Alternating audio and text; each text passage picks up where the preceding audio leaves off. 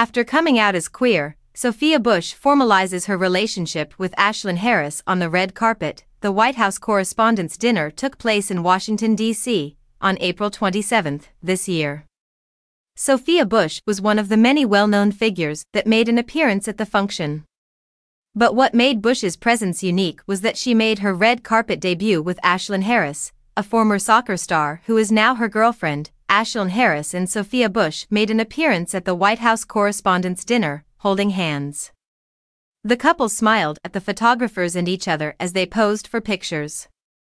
Ashlyn was dressed more formally in a sequined jacket, while Sophia wore a sleek black gown with golden accents.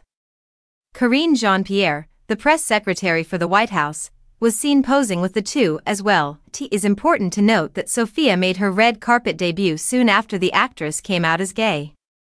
An article written by the actress appeared in Glamour magazine earlier this month. In her observations, she marveled at how, up until that moment, she had just not recognized who she was. Bush discussed the breakdown of her one-year marriage to businessman Grant Hughes in depth in her Glamour magazine article, even though the main focus of the story was her public acceptance of her homosexual identity. She said, "I was on the verge of calling off my wedding in April of 2022. Rather of fleeing, I put even more effort into becoming a perfect wife. Believe that, about 6 months into the adventure, I understood deep down that I had made a grave mistake. My heart and intellect would need more time to catch up with what my bones already understood." It's obvious that Ashlyn Harris fully supports Bush. The former soccer player posted her interview and article on her Instagram account, writing, "Proud of you, babe."